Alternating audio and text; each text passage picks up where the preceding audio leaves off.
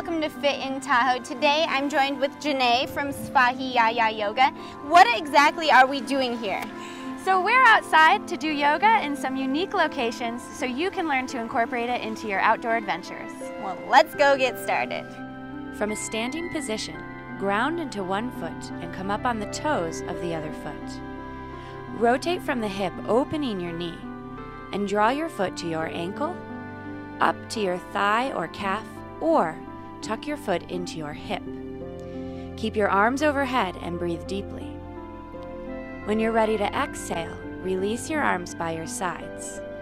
Open your hip to release, and then bring your knee back to center, grounding your feet. Repeat this practice on the opposing side. Again, grounding into one foot, opening your hip, and drawing your foot up your leg. Maintain your balance, breathing in and breathing out. Release gently and ground down into mountain pose. Well, Janae, that was an experience I will never forget. Well, thanks, Ashley. How can people find out more information on you and Svadhyaya Yoga? You can find us at LakeTahoeYoga.com. Well, that's it for this edition of Fit in Tahoe. We'll see you next time.